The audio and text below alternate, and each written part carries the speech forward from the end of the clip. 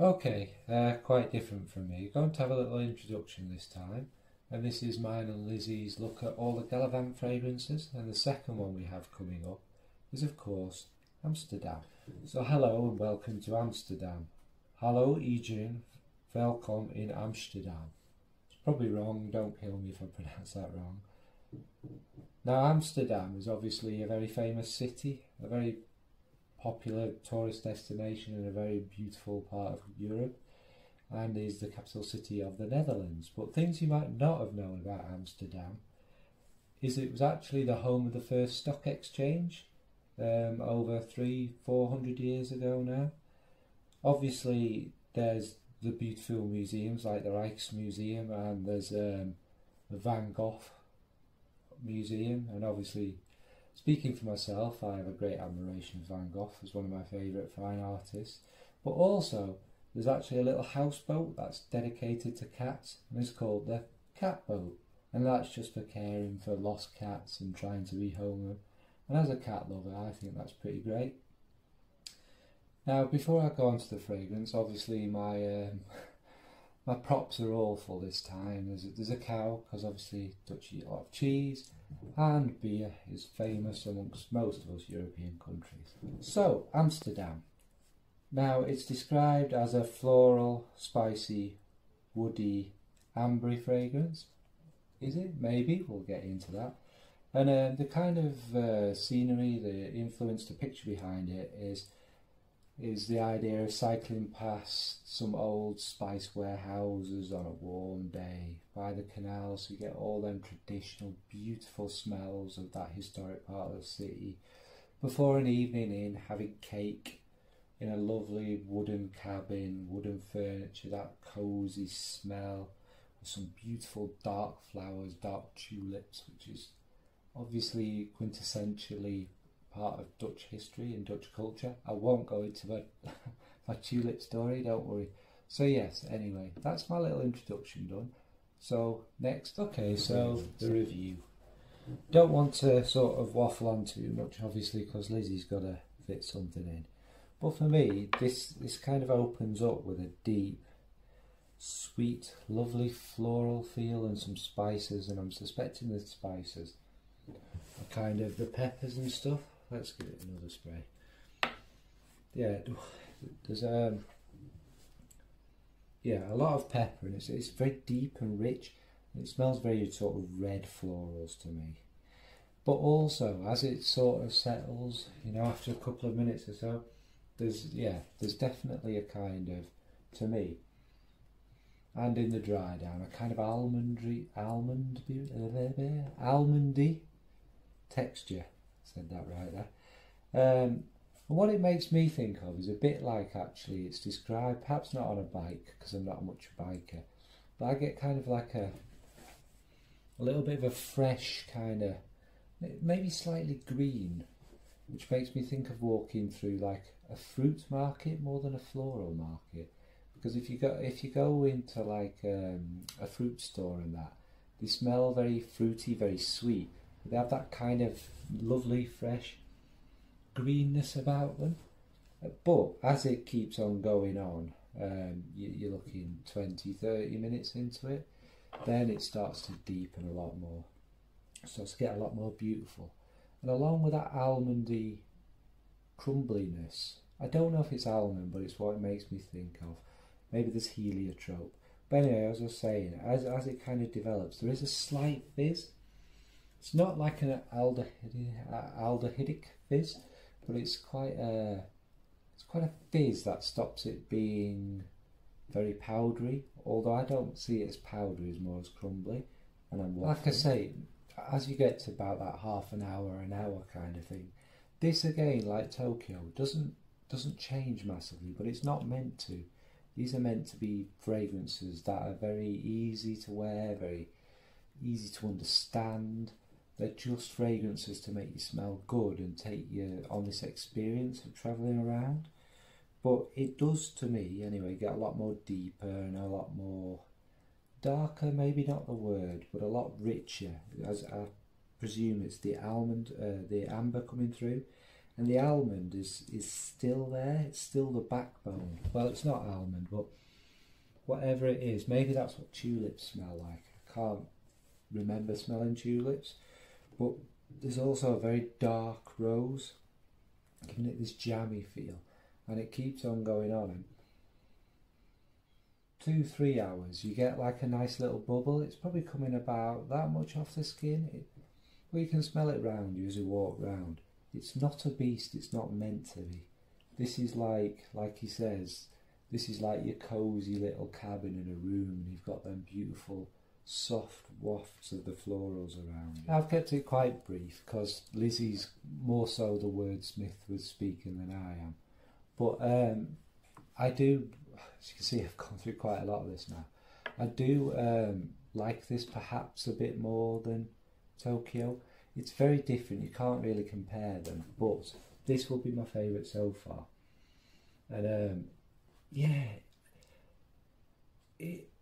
each time I've worn it, it's been slightly different. Maybe sometimes I've picked out a bit more of the greener nuances, and other times it's been much kind of warmer. But again, it depends on what we're doing, doesn't it? And this has only been, what's this, sort of the third full day, fourth maybe, and you need a bit more time with fragrances to decide, I think. But from these days, this is a lot more easy to understand than Tokyo. I love this one, I really do enjoy this one.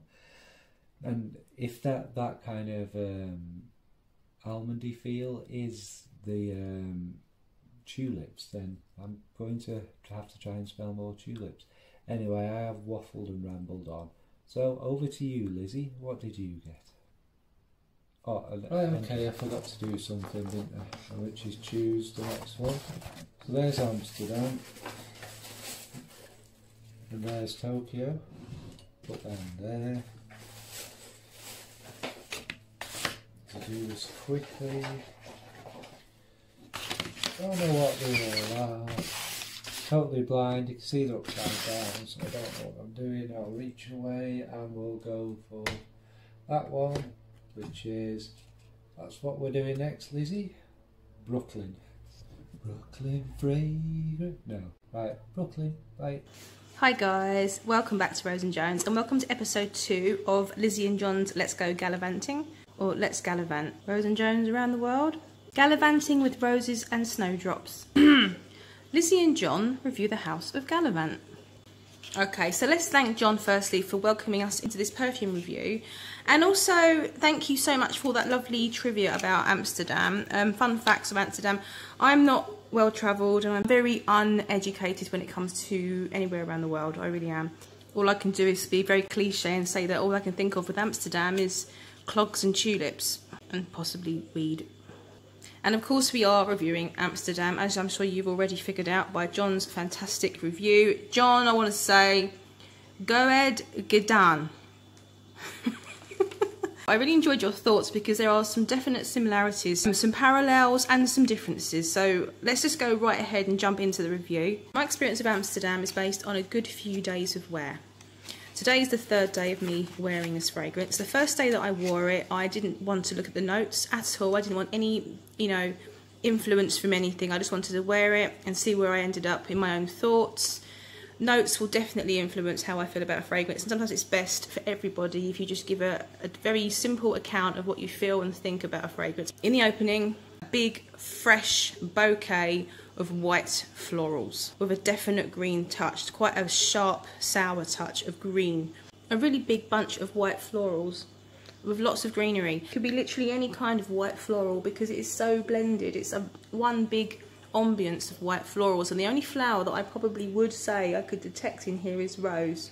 I can see these white roses, popped in and looking beautiful amongst all these other different flowers.